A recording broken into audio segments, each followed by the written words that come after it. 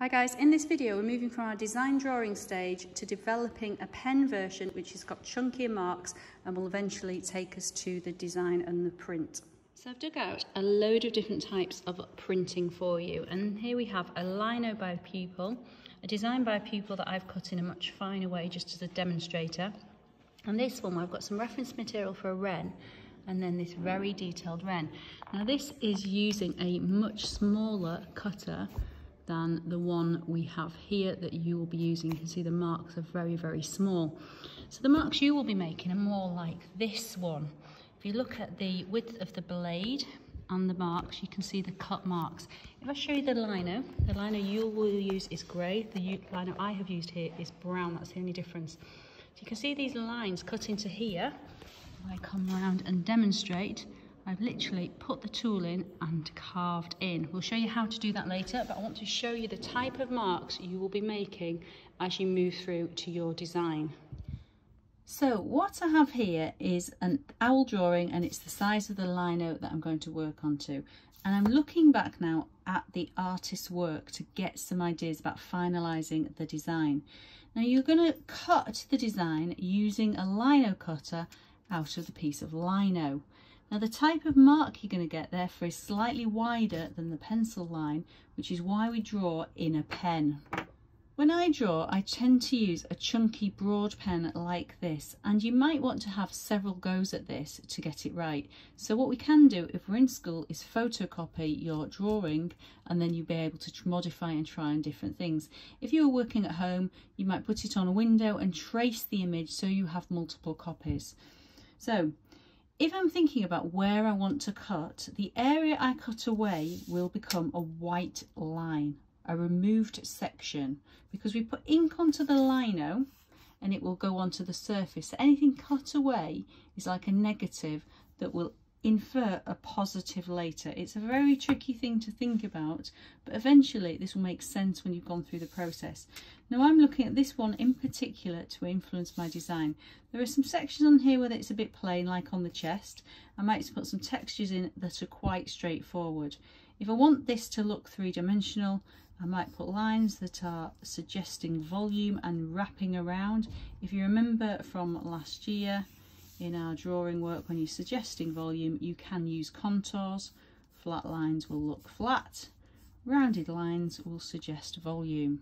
So with the artist's work beside me and the chunky pen in hand, what I've decided is I want the centre of the eye to be a nice round circle. I'm going to work around the outside of the eye, but I want to leave the colour of the eye, the iris of the eye, a colour. So I'm just going to work around it. I want the other one to be a similar scale, so I'm drawing the circle about the same scale. Just working it carefully to make it more rounded, and then do a similar thing around the eye. Now this has got to be done systematically. That sort of looks like it'll do the job to me. Now the big question next is the beak going to be white or is it going to be dark? Am I going to cut it away or am I going to leave it? If I look on here, in this one he's cut half away, like light is coming from this side. In this one it's completely cut away. I think I'll cut it away. So for that to be cut away, I will leave it, but therefore I need to do dark around it. So in the areas around it, I'm going to have to do a dark section. Now because I've got these circles around the eye, these discs, I'm going to draw the circle. Now if I don't want to necessarily fill it black, because I like the radial lines that I've seen in this work and in the Weidman that we looked at as well. You may have looked at other imagery, reference material and have alternative ideas. You don't have to do it in this way. So I'm drawing the line, but remember I'm making it slightly chunky. Notice I've turned the image around a little bit so I can draw it without smudging it. To be honest, it doesn't matter too much if you do smudge it, but it just looks a bit neater if you don't. Now if I want to put lots of teeny weeny little lines in it, I have to remember I'm going to struggle to cut it with the lino blade. So I'm going to have to think about what's realistic and how I'm going to do it. Now remember, if I'm drawing and I want them to radiate from the centre of the eye, imagine that's a circle, this is the centre point. I'm going to draw lines on the axis, on the poles, at 12, 3, 6 and 9. or north, south, east, west, whichever way you want to think of it. Now the way, if I'm wanting them regular, I then divide it in two. If I want it another line, I'll divide again. So I can generate something that looks fairly regular rather than it looking a little ad hoc. Remember, I don't really want to work in the pencil. I want to work with a pen, so it's chunky and it's a little bit more like the type of mark I'm going to make. Even if you don't follow the drawing exactly, at least the lines are doing what you want them to do and be radial. When you come to cut it, you're going to be slightly different again. So I would do the same thing on the other eye, because it's the owl's face, would want a degree of symmetry. So the eyes have been drawn in. The next thing I'm going to think about is maybe the top of the head. If I haven't worked out what I want to do, I could have a solid section of colour, or I could look back at my reference material and decide this owl's got some texture on the top of it. I might go for some texture. Now, if I'm cutting it away, remember the bit I'm cutting away I'd leave white, so I could think about this in different ways.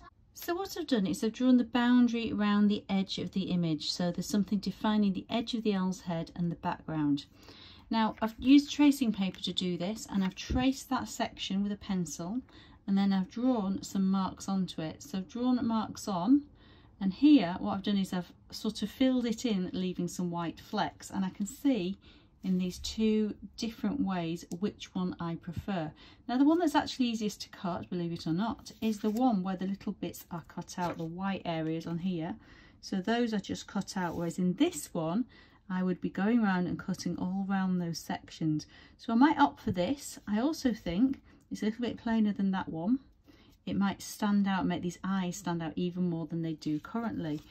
You can obviously do something else as well, but it's worth starting to think about the positive and negative and what you're cutting away and what you're not.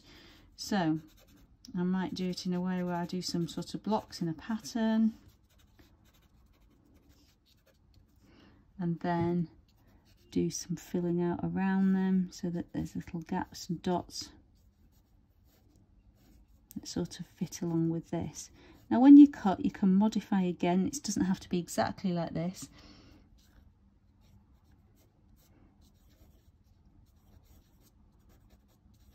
But you can see I'm working it out as I go. So what I've done on the top of the head doesn't necessarily have to be exactly like the below the head, but I'm going to do something similar to make it the head stand out. I will want to join the head and the body and blend them in some way, so it doesn't feel like one is handled in a completely different way to another. I'm thinking about the density and distribution of the marks that I'm putting in, that it's fairly even. I could have more at one side and make it look brighter, or I could keep them fairly regular. So I've gone for a fairly regular look here. So in theory, the more black you have, the less cutting out you've got as well. So think that through as you're doing it. If your design is predominantly white, you've got a lot of cutting out to do. As you're printing, you'll be able to modify your cutting as well. So whilst the head is done, I want to think about the chest now and the wing. I might go to the wing first.